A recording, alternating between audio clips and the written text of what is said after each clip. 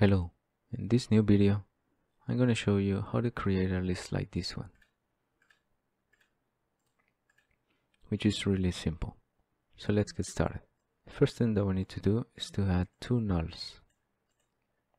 Next we need some objects, so let's add some objects.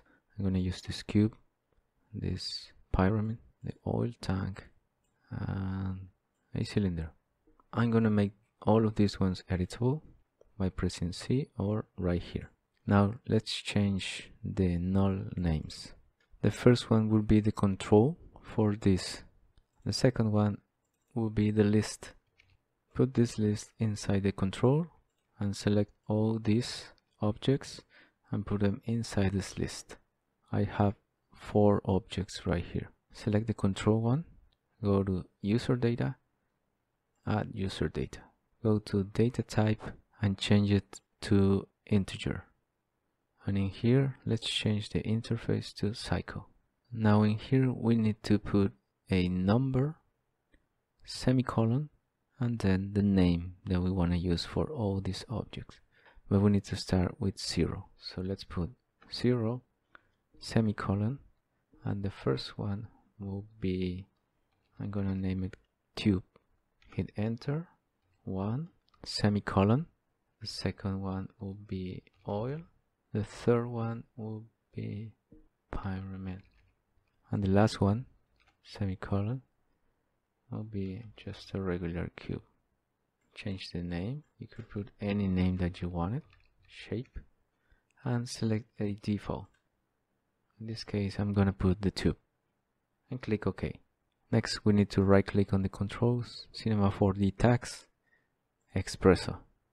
In this Espresso, we need to drag this control right here, click on the right corner, user data, shape, which is the new control that we create.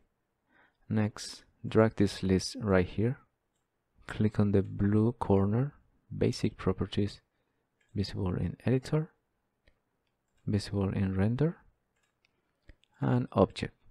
Right click on this area, new node, Espresso iterator, and select object list. We need to put all these objects right here.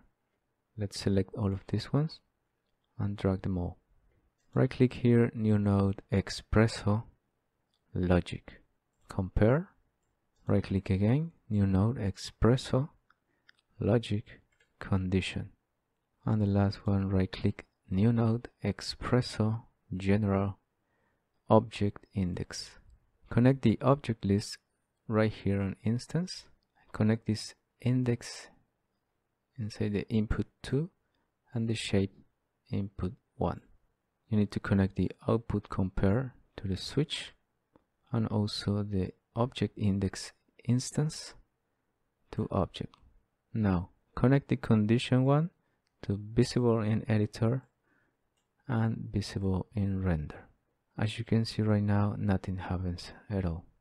But if you notice this, we have these green lines right here. We need to change this. First, select the compare, change the real to integer. Next, select condition, parameters 1 and 2. And now, as you can see, we have one on and the other ones are off. So let's check. It works. And that's it. I hope you found this tutorial useful. Bye.